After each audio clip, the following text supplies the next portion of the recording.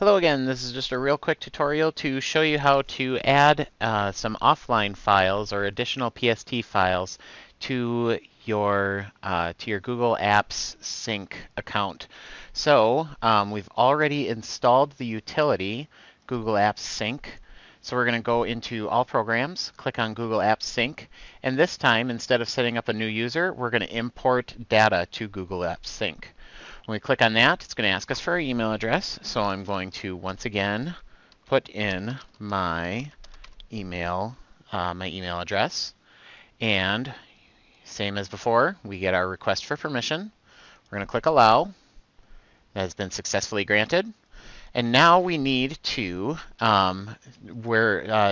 pick our PST file.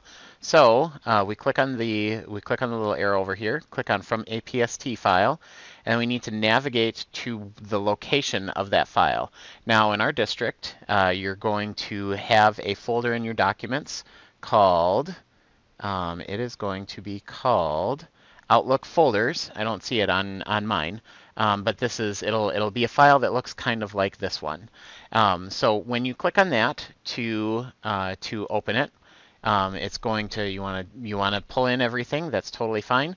We want to import only data that has not been imported previously. We click Next, and then I want to send it to that training account. And now it starts the migration process. Depending on the number of messages that you have in there, this could take an incredibly long time. You'll notice right here I have over 46,000 messages on this, and it's going about 1 per second. So if you extrapolate that out, that calculates into a very long time.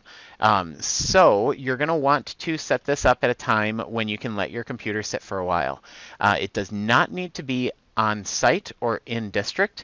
It can be anywhere that you have internet access. That part of it doesn't matter because the file is just getting sent up to Google. However, it does take quite a bit of time. So do keep that in mind when you are setting these things up.